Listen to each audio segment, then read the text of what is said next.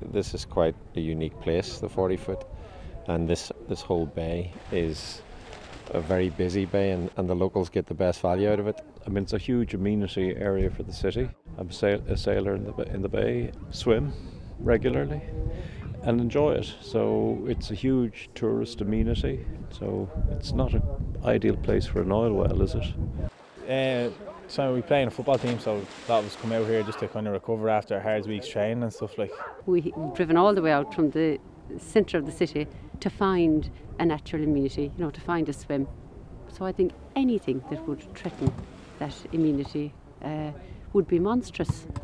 People come down here on Christmas morning and jump into the 40-foot, like it has a tradition about it, like it'd be a shame to lose it.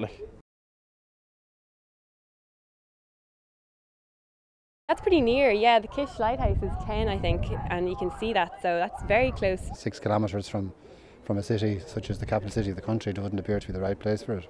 It would horrify me. It would horrify me to think it was so close. I think it's very dangerous. I'd be quite fearful of it, and I'm surprised that it's allowed to come that near. Tell me this, with an oil rig, is there danger of, I know there's danger of fire, but is there danger of leakage? We don't do oil rigs normally. What happens if there's an oil spill? Like what measures are there in place to stop it?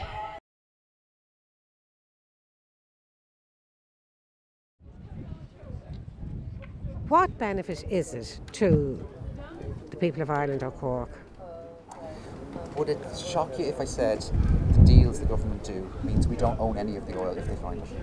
Oh, that does shock, yeah. Well, it does, except they're renting our waters. Depending how much they paid up front to explore for the oil. If they paid millions and millions and billions up front, okay, they're taking a risk, they're taking a chance. What if I said they don't pay any money up front? Well, then I'd say it's appalling. Appalling. Out. Absolutely Out. appalling. Out.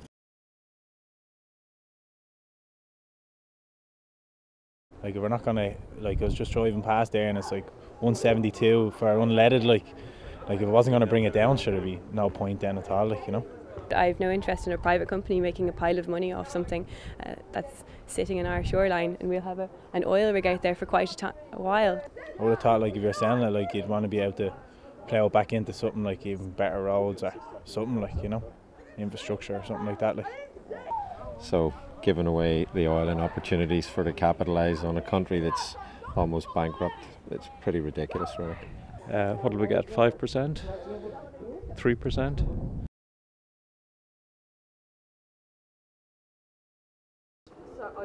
Received from oil found here. Makes no sense. Just gets worse then. I think it's absolutely wrong, but I'm not surprised. I mean, with previous governments, they've just sold us out. We the people are the last to know and benefit from these things. So private deals done under the table, I don't know. Well, I mean, that's just off. It's just wrong. That's just making other In my opinion, that's just wrong. I mean, that's crazy stuff. Seems like the bad way to go, and we've done that, yeah. We've helped out the bankers already, so I mean, why not help out the oil companies?